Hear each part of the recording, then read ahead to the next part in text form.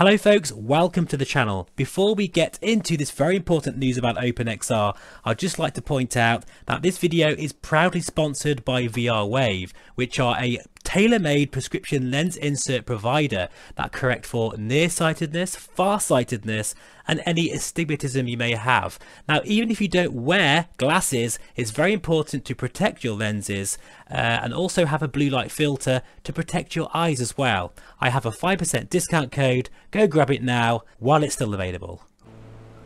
Hello folks and welcome to the channel.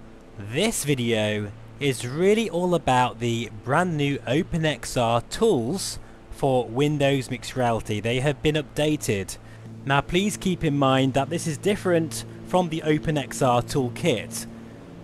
It can get quite confusing sometimes, but this is something that is available in your Microsoft Store and you should have it, especially for Reverb G2 owners.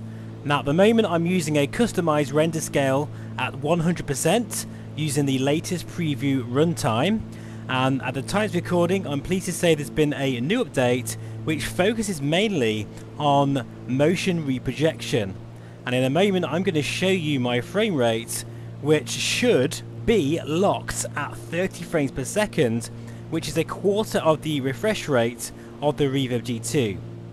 That might not sound like a lot, but actually using motion reprojection is a very interesting type of technology that produces fake frames to simulate the perceived feeling of 90 frames per second.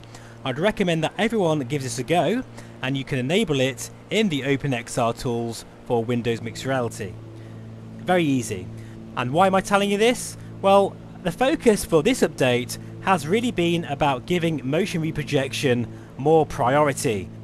And I've been testing to see if I can feel any perceived difference whilst flying in Norway with very heavy cloud with the Reverb G2, and I have to say that everything just feels a bit more smoother, particularly when the frame rate is transitioning between different values, say 22.5 to 30 and 45 frames per second. Now at the moment I'm using TAA mode with ultra settings and I'm getting 30 frames per second on the button.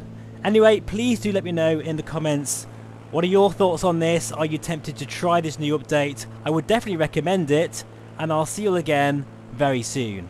Bye bye for now.